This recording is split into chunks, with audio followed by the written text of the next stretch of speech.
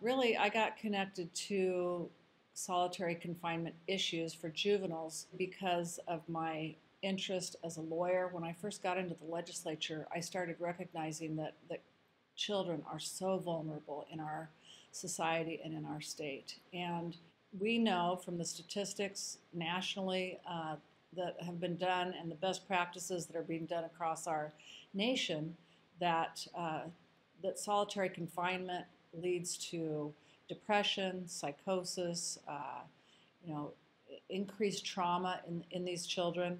And so, we are, by putting a child in solitary confinement, we are not preparing them to be strong and able members of our society when they leave that juvenile justice system.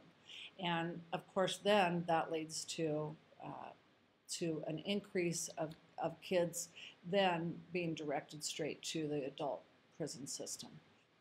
That kind of thinking makes it so that we aren't recognizing the fact that the juvenile facilities are for rehabilitation and not punishment. So that's number one. Number two, again, if you don't want to look at morally how we are treating our Nebraska children, then I guess we need to look at economically, because this is not making any kind of economic sense.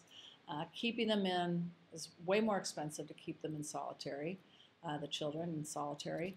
And in the long run, it's doing nothing to change their behavior, to change their ability to adapt and deal with things that they find that are conflicts that make them react in a certain way. It's a vicious cycle that continues. It's not helpful. It's not economically sound. It is not kind. It is not a way to deal with Nebraska's children. We have to have hope and provide hope for our children.